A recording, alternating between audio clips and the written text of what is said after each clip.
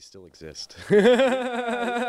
For several days, the Rainbow family made the Green Mountain National Forest its home. Lead my eyes. The annual gathering brought 10,000 hippies to the state.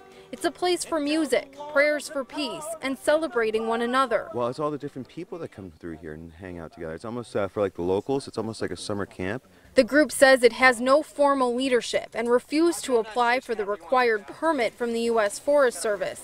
They created many new trails throughout the land as they set up camp. The gathering, which peaked on the 4th, left in its wake soil erosion, heavy foot traffic, any damage to wildlife habitat, and other natural resource related damages. The forest rangers will work with several agencies to assess the damage. $500,000 federal dollars was allotted to pay for managing the event.